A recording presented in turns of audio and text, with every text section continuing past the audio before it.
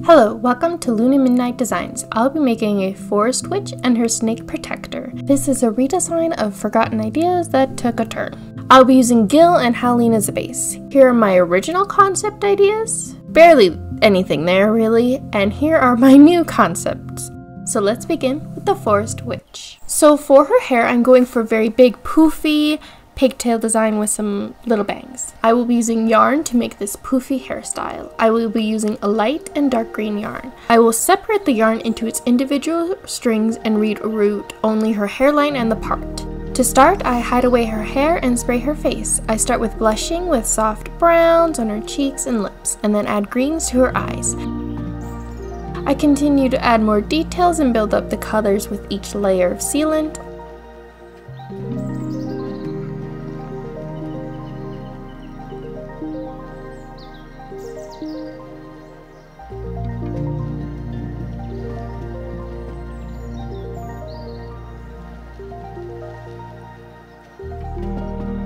I add her brows with the green gradient matching her hair.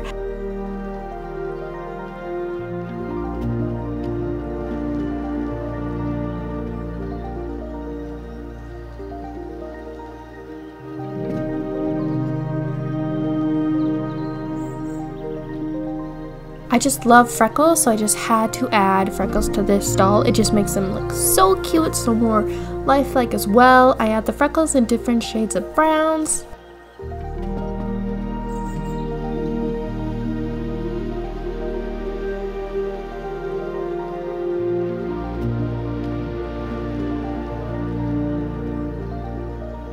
I want her face to be simple and cute, since her outfit is going to be the most detailed and the main focus, really.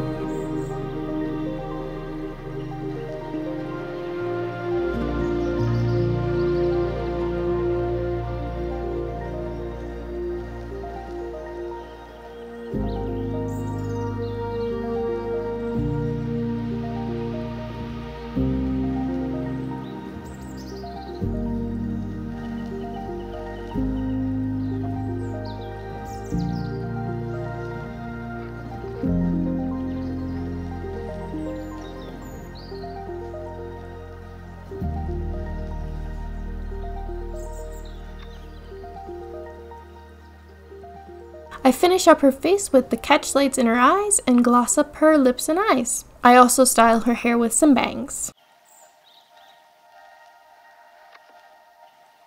For her outfit, I start with her dress, from the pattern Mori Forest Girl by Rad Doll Clothes on Etsy. I am using this dark green for the accent color, and this green with flowers as the main piece of the dress. I cut out the pieces and put the dress together. First the cuffs, then the sleeves with a small gather at the top.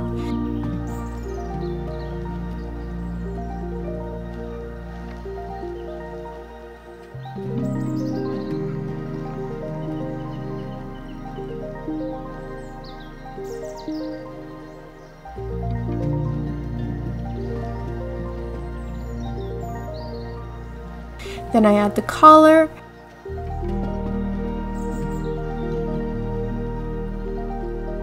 I sew the sides and gather the bottom ruffle and then attach the ruffle.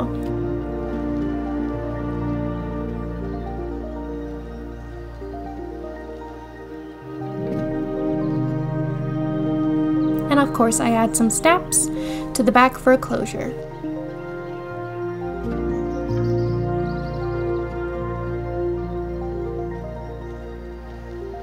I also made two different types of bloomers. I first started with the white, but then I just felt like it didn't really fit with the rest of her outfit, so I did change it to the dark green. I just felt it looked better too.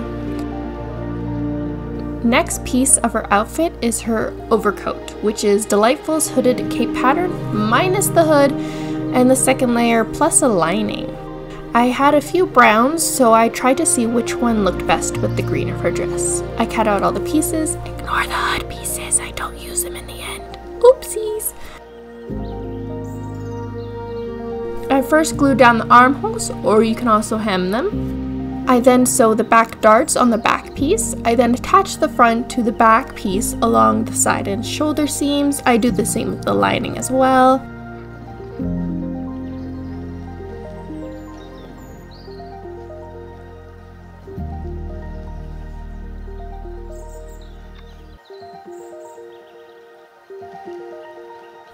I then sew the lining to the outer layer at the collar good sides in. I then gather the ruffle and attach it to the bottom. I then add the strap closures at the front with some wooden beads and some buttons. I go back and add more details later after I make the hat and her staff, some more like buttons, petals, and some green stuff. I also use some embroidery thread to make the stitching look messy, so it makes it look like she's still learning how to sew, so it's not like all the same way. Yeah. My biggest goal for the shoes was to make the curly part. So what I did was I took Twyla's shoes, shook them up in my hand a bit, and boom! Magic! Perfect curly shoes. Just joking, I had to do a lot of testing and figuring out how to do it. So, to make the curl, make a fabric triangle tube, fold wire, shape of fabric tube, put stuffing into fabric tube, then glue fabric tube the top of the shoe. I then wrap the shoe with different layers of fabric, trying to figure out what looks best, just experimenting to make it look good.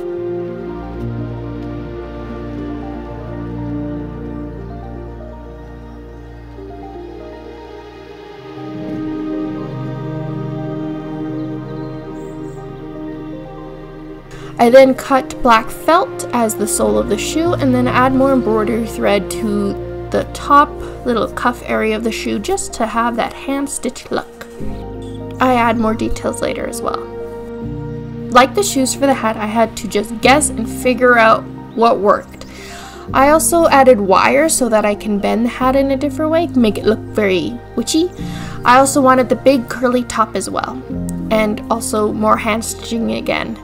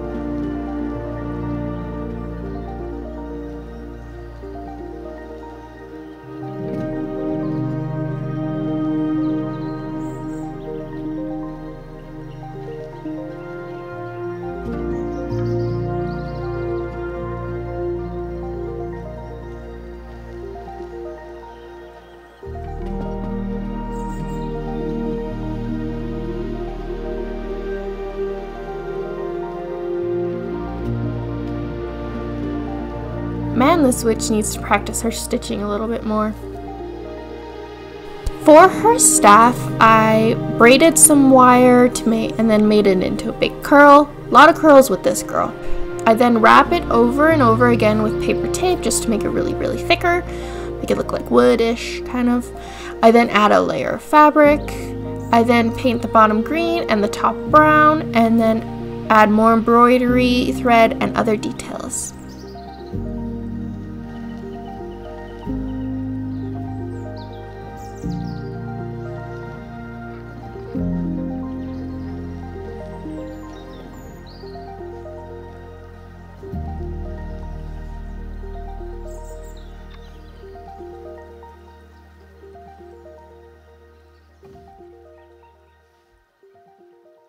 And with that, the forest witch is done.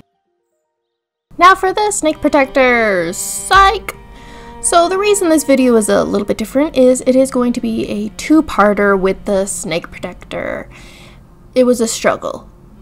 I was either going to show my failure and me giving up on the snake protector, but someone told me that I don't give up, so I decided to make a second video for him later on after Christmas, sometime in January.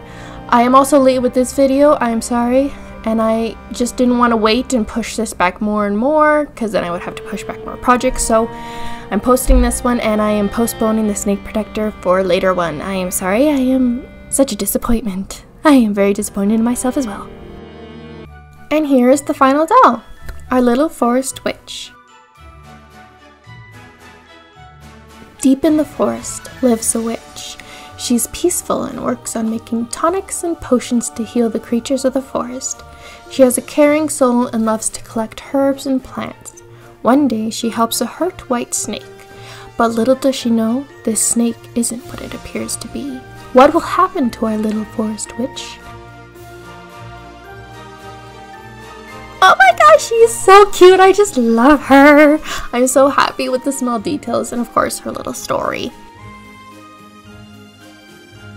She does need a name, so leave a comment down below what you guys think her name should be, and I look forward to seeing you guys with my next video, and hopefully the snake protector video will come and will be a success. Anyway, thank you all for joining me today. Creating this doll was a lot of fun.